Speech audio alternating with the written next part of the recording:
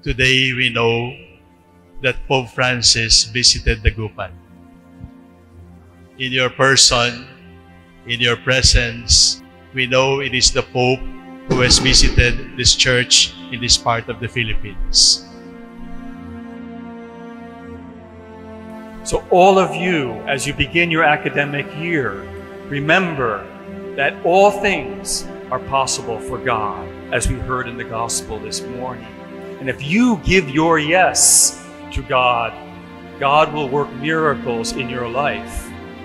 Not exactly, certainly in the way he did in the life of the Virgin Mary, but in his own beautiful, masterful way, God will make a masterpiece of your life if you say yes to God, if you imitate the yes of the Blessed Virgin Mary. And so as we begin this academic year, we turn to the beginning of our faith, that moment in Nazareth, and we ask for that grace to begin something new this year in our lives as students, in our lives as disciples of Jesus Christ. Something new is beginning. And just think about this for a moment, you young people, that our entire Catholic faith began with a young woman, a teenage girl, in the provinces, not in the capital, not in Jerusalem, but in Nazareth. A girl who said yes to God, totally said yes to God. And by her yes, everything changed. The history of the world, indeed, the history of the cosmos, of the universe, was changed by one teenage girl in the provinces who said yes to God. Today we celebrate the Mass of the Holy Spirit, and that's why the bishops and priests in the sanctuary are dressed in red vestments. The fire of the Holy Spirit, the power of the Holy Spirit, which we ask to descend upon all of you, teachers, students, seminarians, administrators, all of us at the beginning of this year, to be filled with the Holy Spirit. What is this Holy Spirit that we speak about? What is the Holy Spirit? The Holy Spirit can best be defined as the breath of God. The breath of God. Breathe on me, breath of God. Fill me with life anew, that I may love the things you love and do what you would do. The breath of God, that is what the Holy Spirit is. Breath is life. If we stop breathing, even physically, we will not live very long.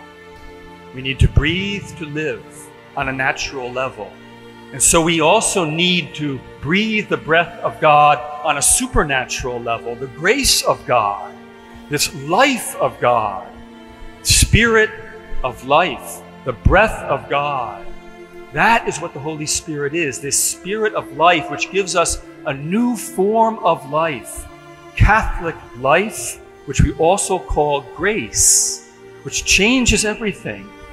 St. Paul writes to us this morning, if the Spirit of the one who raised Jesus from the dead, if that Spirit dwells in you, the one who raised Christ from the dead, will give life also to your mortal bodies through his Spirit that's living in you, the Spirit of life. Yes, the Spirit is life because breath is life.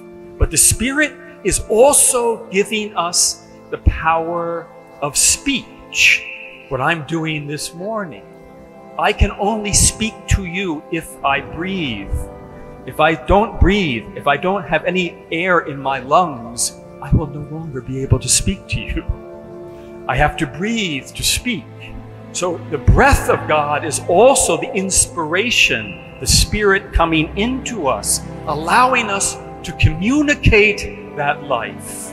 The entire mission of Catholic education is not only to impart and to give knowledge. Knowledge is very important, but to give something even deeper than knowledge, which we call wisdom. Wisdom which comes from the Holy Spirit.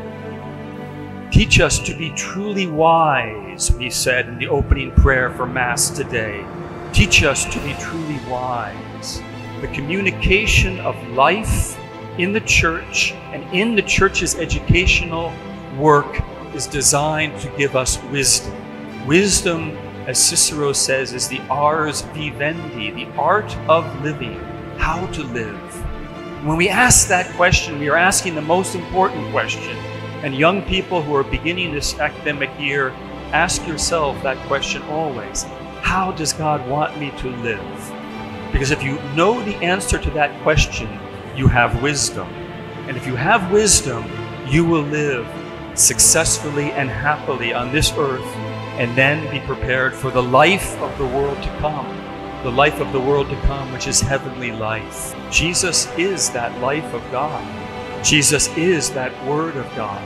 And in Jesus, life and Word are one. It's the same thing, communicated to us in the church.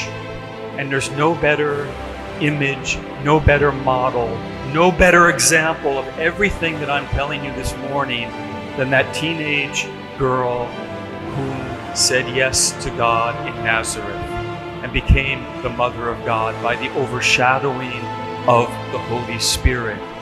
She became, in her own body, the one who carried wisdom into the world. We have that title for Mary, the sedes sapientia, the seat of wisdom, the place where wisdom dwells. Thank you for being such an awesome representation of the Holy Father in the Philippines. The Virgin is called Manawag because she's the Virgin who calls. Today, this morning, we have heard your call, and we will go with you, not just to Taft Avenue. We will go with you everywhere to make sure that the voice of God is heard by all peoples. Your Excellency, thank you for coming. Thank you for bringing us Pope Francis. Thank you for bringing us God.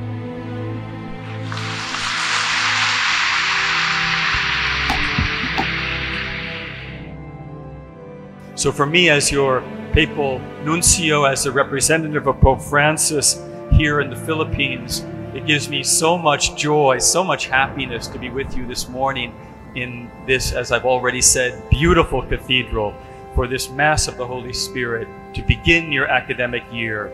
So don't forget to pray for Pope Francis, and remember also to pray for me, his representative here in the Philippines, your papal nuncio, who is so happy to be with you this morning to celebrate the beginning of the academic year here in the Archdiocese of Ligayan, Dagupan. May God bless you.